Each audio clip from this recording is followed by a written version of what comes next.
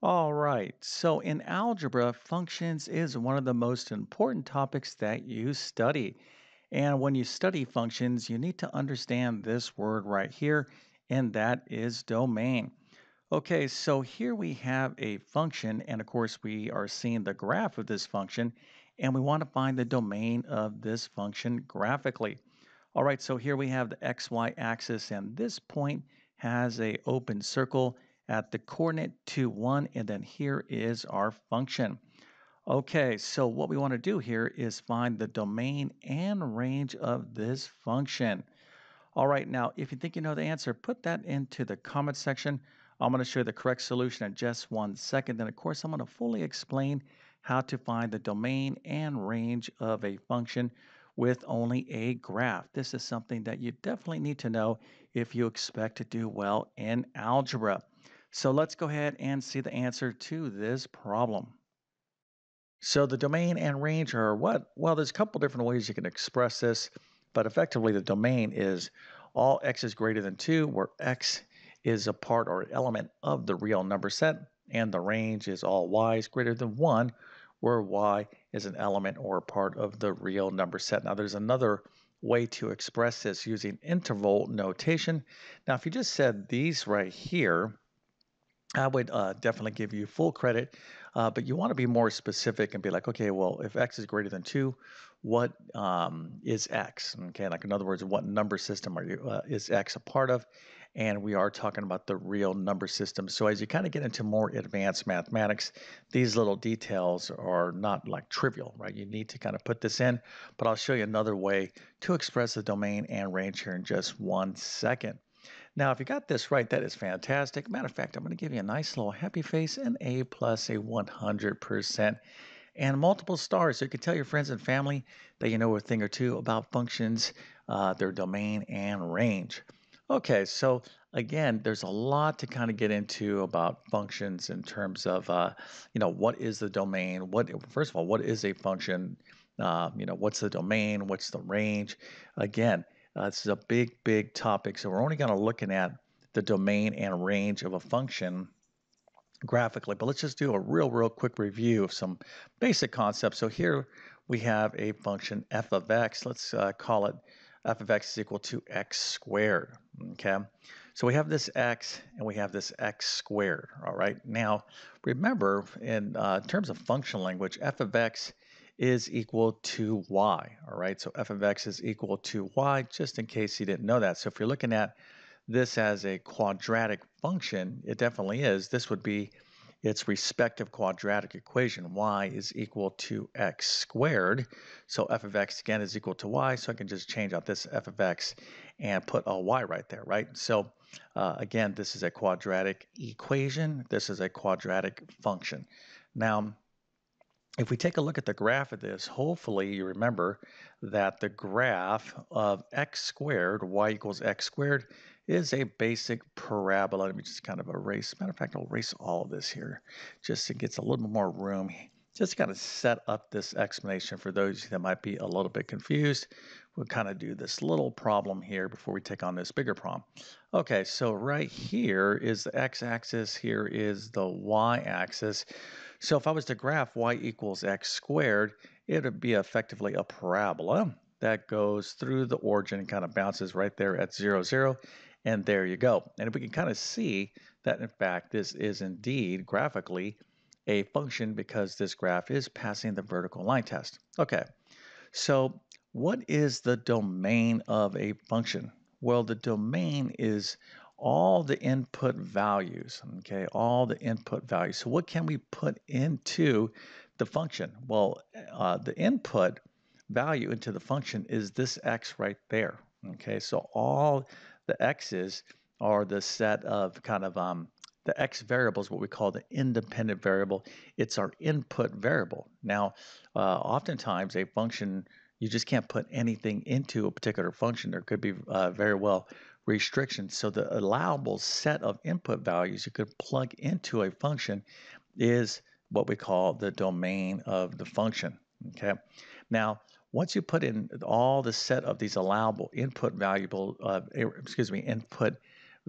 into the function, we're going to get an associated output value, okay? And all those sets of the respective set of output values based upon the input values, this is called the range of a function, okay? So again, the range is dependent upon the domain, okay? That's why we call the y variable the dependent variable, x is the independent variable. So basically what I want you to do is to associate the domain of a function with the x axis, okay?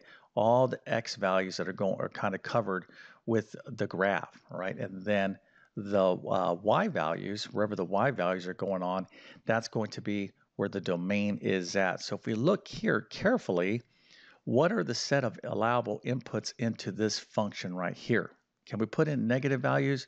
Yep, no problem there. We could put negative values because we're going to be able to kind of plot those on our graph. We could put in positive values. Matter of fact, we could put in any x we want, all right, because this graph is spanning the entire x-axis. So here, the domain would be the entire real number system, okay? It would be all these real numbers. There would be no restrictions on it. So you could basically say x is just a part of the real number system. No restrictions at all. Any x value you can plug in here, and I can't think of any x value because there isn't, whether it be a positive, negative number, decimal, square root, doesn't make a difference. We can square it, not a problem, okay? But what is the respective range of this function? Well, that's a different deal. Now, if you look graphically, this graph is only going from the positive, it's only coming from 0 to the positive y-axis, okay? It's going up this way, right? It's not covering any negative values. So the range is going to be all y's greater than or equal to 0, okay? Well, y is a part of the real number system, okay? Because that's where this graph is covering. It starts from 0 on the y-axis and just goes up all the way to positive infinity. So you got to be able to read a graph and basically determine the domain and range. And this is a pretty simple example. Now, if you're already confused, I'm kind of quickly going over major concepts in mathematics about functions, domain, range. I have additional videos on my YouTube channel on all of these topics, but I'm going to really suggest that you check out like my Algebra 1 or Algebra 2 course, or for some of you that are more advanced, I want to check out like my pre-calculus course. Okay, all right, so now let's go ahead and get into this problem now. So looking at this graph, we already know it's a function. So again, the domain, we're going to look at the x-axis, okay? This graph is covering what on the x-axis? Well, it's starting from here and covering, kind of basically think of it like if the sun was casting down here, what would be the shadow? It's covering all these x's, right? Okay, so it's not starting. This open circle means it's not including 2, all right? So we got this xy point. So this is 2 right here, okay? But that is open, meaning that it does not include the point 2. So it's everything greater than 2 this way to the right, okay? So once you kind of just like focus in on the x-axis, like, okay, this graph is covering where on the x-axis? Well, everything greater than 2, we can go ahead and define that as the domain. Okay, so the domain is all x is greater than 2, where x is an element of the real number set. So this would be an appropriate way to define the domain. Another way you can do this, as I kind of indicated in the beginning of this video, is by using something called interval notation. All right, so this is kind of an this is more commonly used for more advanced mathematics. Now, I really don't want to explain interval notation. It's not that difficult, but basically, if it's greater than but not greater than or equal to, we're going to use a parenthesis. If it's greater than or equal to, we would use a square bracket. Okay, so if we had this situation, we'd use a bracket like this. If it's just greater than, we use a open parenthesis.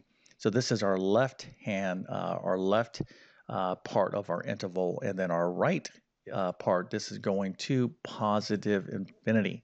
So you could write this notation this way, to positive infinity. So if you don't understand interval notation, I teach this in my pre-calculus course. As this, again, when you're in more advanced mathematics, you will use interval notation, but all of you out there should be able to understand this.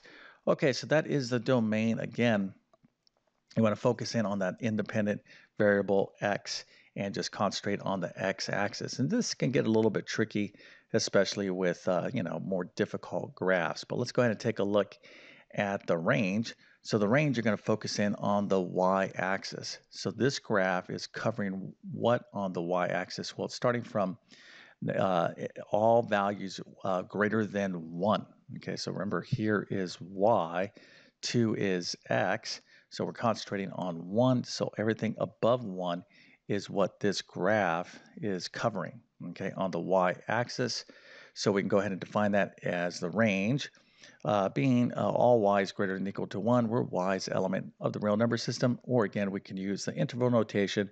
The range is 1, and it's going towards positive infinity. Okay, so if it was going down like this is negative infinity, this is positive infinity, this is negative infinity over here, and this is positive infinity over here. Okay, so I hope this video helped you out, and if that's the case, don't forget to like and subscribe. Now, if you need additional help in advanced math, check out these courses right here. So these courses, Algebra 2 and College Algebra, these are effectively the same level of mathematics. So whether you take my Algebra 2 or College Algebra course, you're going to get the same material. Now, if you are further along in math and you need to study like advanced trigonometry and other topics, then check out my pre-calculus course. All right, so I'm going to leave links to all these courses in the description of this video. And with all that being said, I definitely wish you all the best in your math adventures. Thank you for your time and have a great day.